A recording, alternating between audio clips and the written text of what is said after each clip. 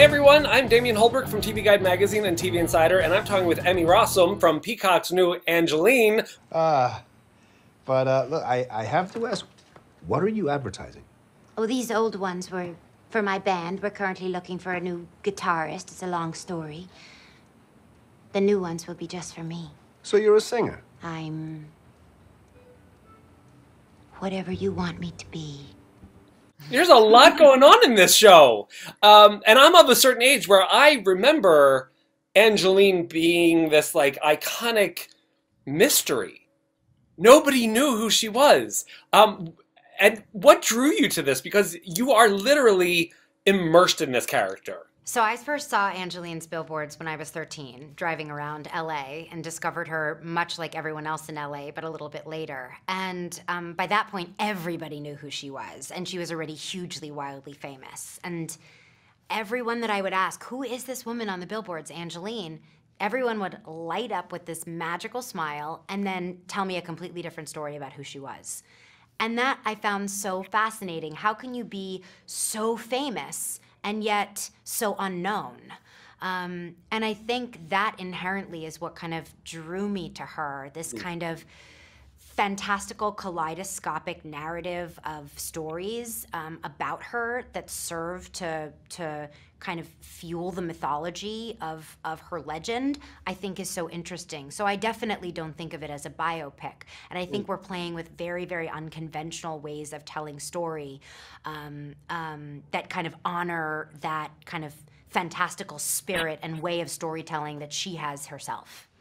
I was always fascinated because as a kid, you would see in like Us magazine and things like a sighting of Angelyne on the street and be like, oh, everyone got to see her like driving down. It was like, but what does she do? Who is she? And this show, it almost like, I feel like every episode is a different kind of part of that narrative, that there is like so many versions of this woman. And you got to work with her on the show.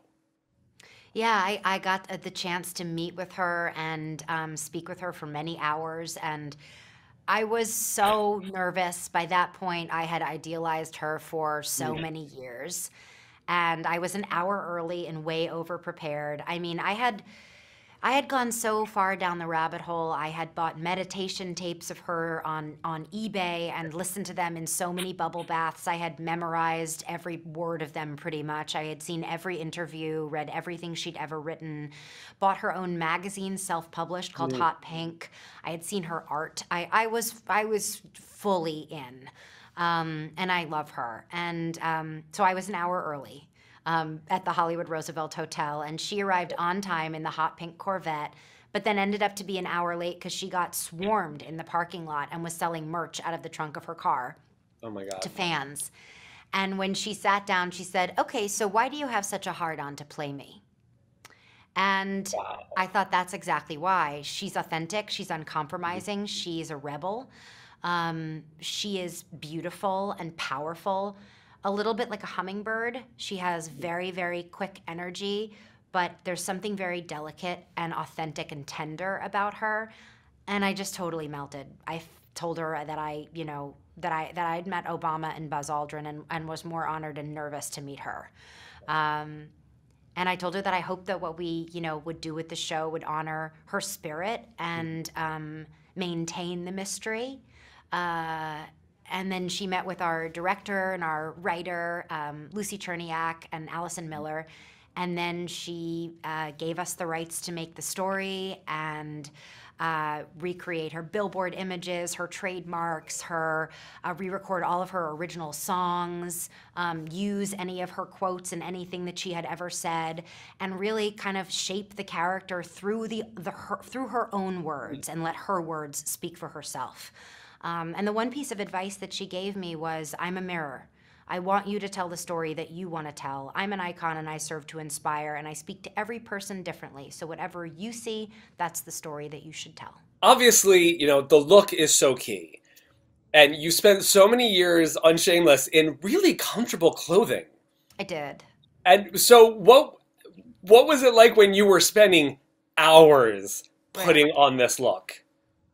Some days were 3 hours and some days were 7 hours. So before I would even shoot. So but you know, honestly, like these artists are such of a high level that to be able to have them work on you, and you know, I had done so much work to create the emotional life of the character of Angelyne and my version of her, that to have that elevated and supported by artists of this caliber was a joy and an honor. And I would just try, you know, not to stretch and move and you know, yawn at 2 o'clock in the morning too much to kind of ruin it. And we had a magical pink fairy wand that was battery operated and made a lovely noise that we would bless me with every morning as I sat down in the chair. And we had pink kind of streamers everywhere. So we really tried to make the trailer a really happy place that was full of like the whimsy that captures her spirit. And it's crazy. I'm watching, I'm like, there's no way that's her in there. Like, it is just, you're so good. So congratulations. And don't forget, everyone, Angelyne on Peacock. So good.